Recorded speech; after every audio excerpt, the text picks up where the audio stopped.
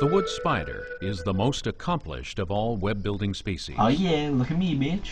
Recently, scientists gave these tiny creatures a variety of psychoactive drugs to observe their effects on web building.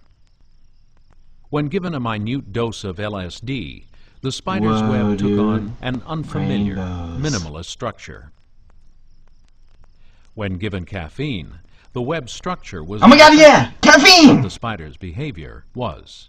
This stuff is great! Given THC, the active ingredient in marijuana, the spider didn't build a web. It built a hammock, where it lay all day and watched the caffeine spider. Yeah!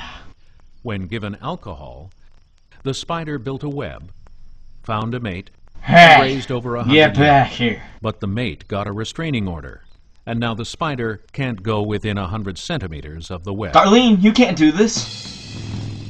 The crack cocaine spider figured building webs was for suckers. Suckers! Waited till the caffeine spider was exhausted, then came up behind it and popped a cap in its ass. Sup, nigga?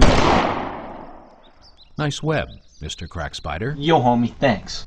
When winter came, the marijuana spider had no place to live. Oh my god, so cold. It ended up in the crack web as the crack spider's bitch. Yeah, bitch. For more information on the crack spider's bitch, contact the Canadian Wildlife Service in Ottawa.